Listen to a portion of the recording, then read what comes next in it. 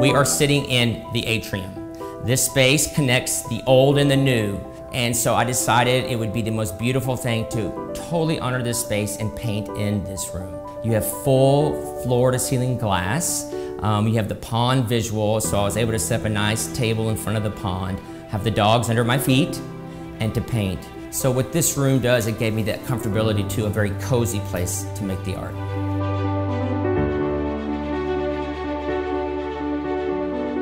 John Ross Palmer is known for doing an international series every year.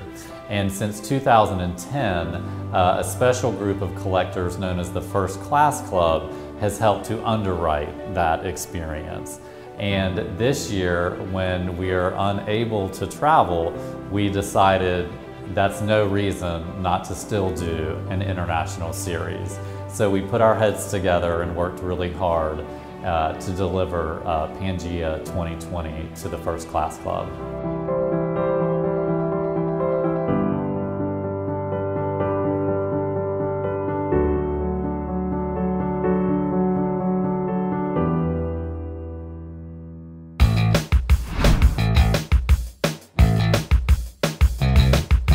We had been talking a lot about how we're going to pull this off. So Ryan and I are driving a couple hours to the beach, and we just started brainstorming. Don't even judge an idea, just write it down, you might come up with another idea. It was briefly contemplated to not do it. Everybody would certainly understand under the circumstances. It didn't feel right to not complete the series. We thought that we could do sort of a series where each of the prior destinations is highlighted in each of the paintings. So there would be one for Berlin, one for Dublin, one for Jerusalem. And we decided that just wasn't smart either, because they've already collected pieces that are about each of those cities. We had to nail it, and we had to deliver the best series in the history of John's career for the FCC.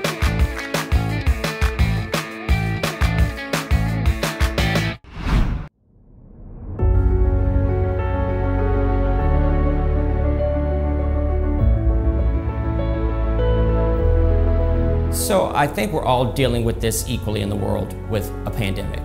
It's forced me to be more creative in the business with Ryan. You have to be creative to sell art too, not just make it. So we've come up with creative things to do because we've worked hard to build relationships for 20 years that really have helped us through all this, their support. And for me, it's forced me to slow down. So I was able to go back to some old techniques like the oil and egg temper that I learned 20 years ago in Italy. That's just a lost art. And so I brought that back, and that was very special. Just the smells in the air of what those mediums and the oil paint smells like brought me back to being in Italy.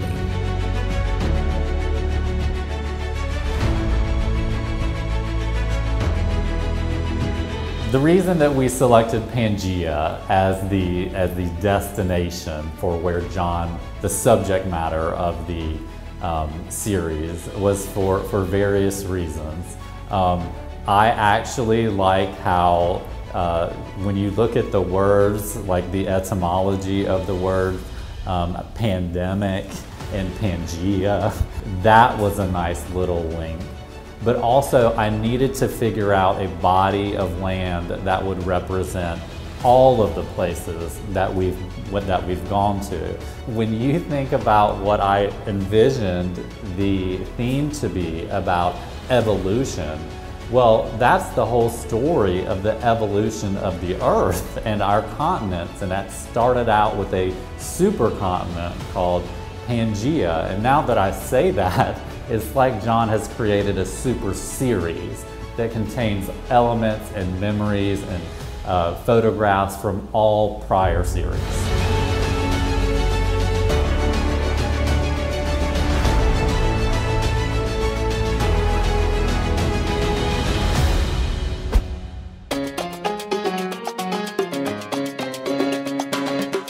For dancing, my favorite memory was being at the Tropicana. All the beautiful people in all their costumes and regalia was overwhelmingly beautiful. They asked people on stage to dance, so guess who the first person was? It was me. So the Tropicana is really the dancing memory that is most significant in my head.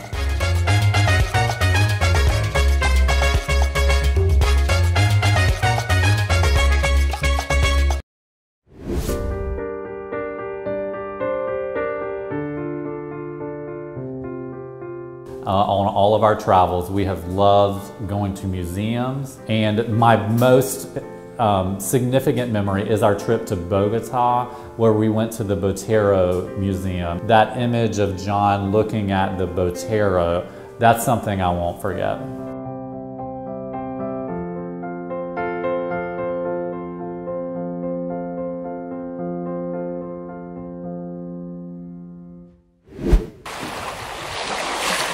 Y'all know I love a bathtub, maybe as much as champagne.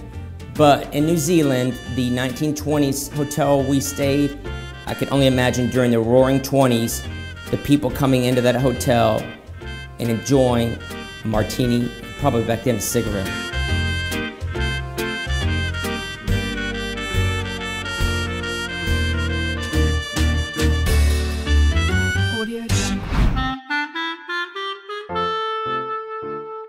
We've been to a lot of very beautiful beaches, but was our time in Israel when John and I went to the Dead Sea. You put mud all over your body and you get in the water and you float because of the density of the salt.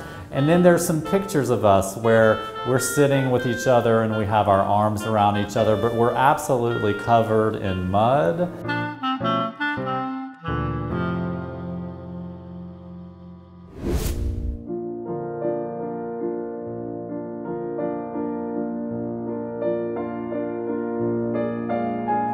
I grew up with a wonderful mom who taught me a lot about religion and the importance of it. You can get nothing better than the Salt Cathedral, which was a cathedral built into the ground in Bogota. Overwhelming, especially when Ryan and I turned the corner and heard Ave Maria playing.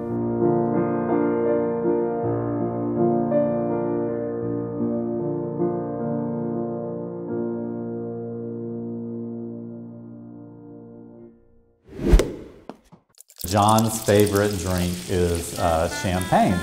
In looking through the imagery from all of the years, from all of this travel, there was no problem finding pictures of John drinking champagne. I really connected with a photo and memory of us being in Ireland. John had bought a special bottle of champagne to sort of celebrate the completion of the series, which just is so indicative of him and his personality. And so that's my favorite champagne memory.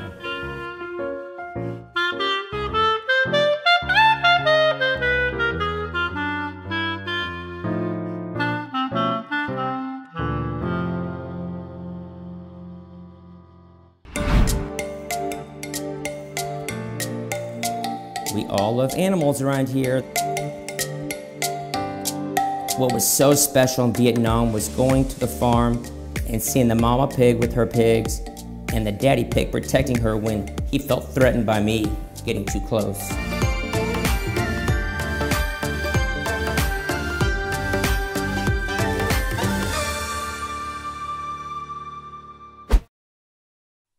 The memory I'm gonna have to share about food involved a road trip from Paris all the way to Florence. Well, in Paris, we were able to meet an established, older French couple, and they put out some food. This little small tray of bites that they put out, it was artwork. That's my memory of food I won't forget.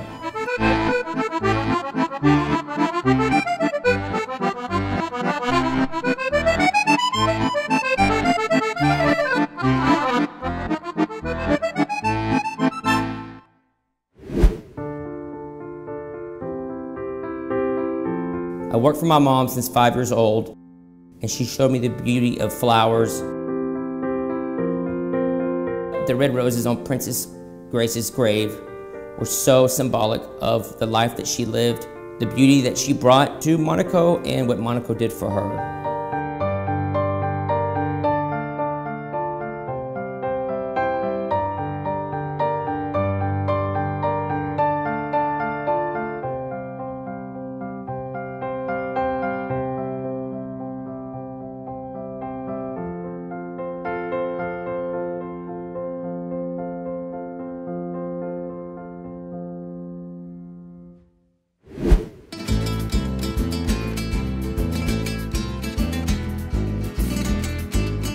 worn a lot of hats on all of these trips. We had the real funny hats in Vietnam when we were in the rice paddy. I had that crazy leather cap when we were at the Berlin Pride Parade.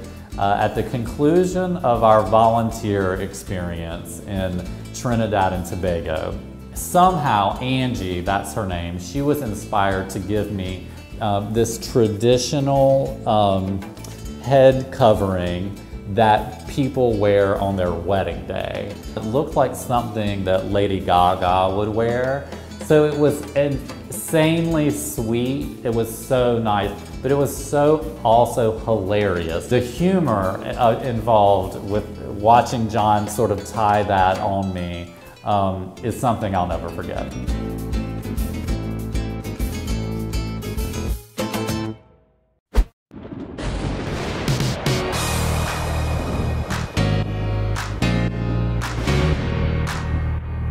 If you see me walk, you know I'm gay. So we had to have a gay theme. Ryan and I are in Berlin, all ready for the parade. Nothing's happening, and then you hear the thumping coming down the street on this huge boulevard. And the song they were playing was Raining Men. So Berlin Pride had to be the biggest memory I have of the gay things that we have done.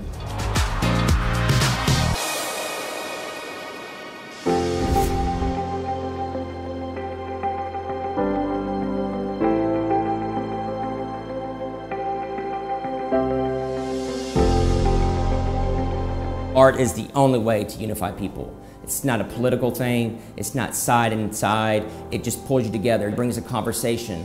And I think it's healing, and I think when people are able to finally get together, we can heal faster. What John is doing is bringing unity to people through artwork. And that's why I thought Pangea was really perfect to draw that link. Pangea is a unified body.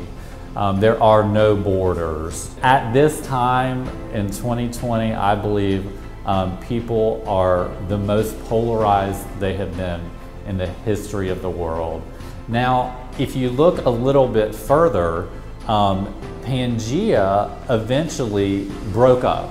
Yes, it created separate bodies of land, but it also allowed for different cultures. Without the breaking up of Pangea, we never could have experienced all these beautiful cultures that have really added to the value and education that John has received as an artist. Pangea 2020 is the most collectible. We've been through a lot in our world and we're not done yet. This is so historic. We're getting through this. We're still alive and we're thriving as much as we can. You have to have a piece from the Pangea 2020. There's no question, it's the best. Pangea 2020 is the most collectible because it's the highlight reel. It's the best of the best. It's the all-star game. This is the one you have to be a part of. It's everything together in this series.